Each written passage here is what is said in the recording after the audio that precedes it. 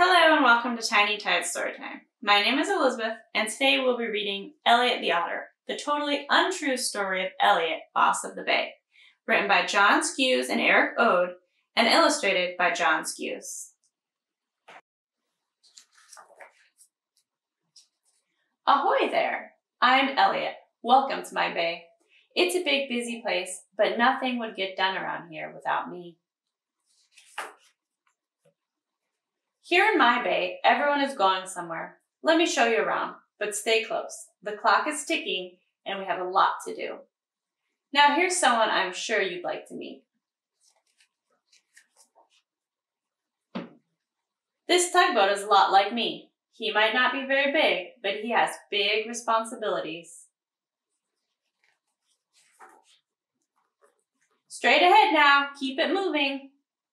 Barges and freighters from all over the world come to my bay. They arrive with giant containers filled with everything from books to chairs to teddy bears. Hard-working tugboats like this one bring them safely into the harbor. Here's where things really get busy. Tall cranes unload the containers onto trucks and long freight trains for delivery across the country. Once the barges and freighters are empty, we load them again with outgoing cargo. I give the signal, and soon they're back on their way, bringing products and materials from our country to ports around the globe. Tugs and cranes, trucks and trains. In my bay, everyone has to do their part. Hold on a minute. I better direct traffic. What would they do without me around here? These hard-working ferry boats travel back and forth across the water every day. They take cars, trucks, bicycles, and people from one place to another. Jumping jellyfish, it's getting crowded up here. Take a deep breath. Let's see what's happening down below. My schedule says we should have guests arriving right about now, but the big guys like to take their own sweet time. They're never around when... Yikes! There you are. It's a big deal when the orcas visit my bay. Well, twist my whiskers. It looks like someone else is coming. Who could this be? Salmon stampede. Is it time for the salmon already? Okay, everyone, into the locks. Single file, nice and orderly.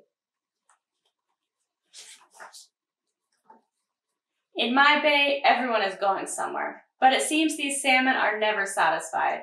They begin their lives in freshwater streams and rivers. Then they swim out to the salty ocean. Today they're heading back to their freshwater homes to spawn. If you're a boat or a salmon, traveling from the ocean to the freshwater means traveling through the locks.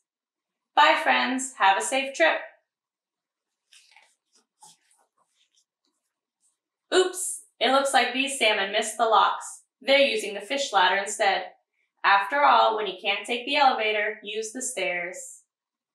Hopping hermit crabs, is it that time already? Let's get moving. We don't want to be late. We made it, and we're just in time for my most important job of all. Hold on to your tail. Here it comes.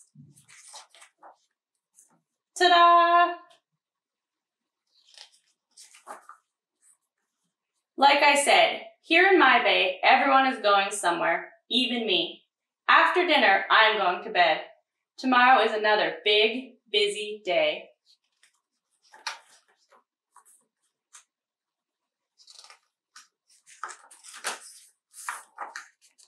Who was the real Elliott? Elliott Bay was named by Lieutenant Charles Wilkes, who was commanding officer of the United States Exploring Expedition 1838 to 1842. But nobody really knows who Elliott was. There are some likely candidates. Samuel Elliott, midshipman, Jared Lee Elliott, chaplain, George Elliott, ship's boy, or... Thank you for joining us on today's Tiny Tide Storytime. If you enjoyed our video, please give it a like, and if you wish to continue getting more of our videos, please subscribe to our YouTube channel or follow us on Facebook at the Puget Sound Estuarium.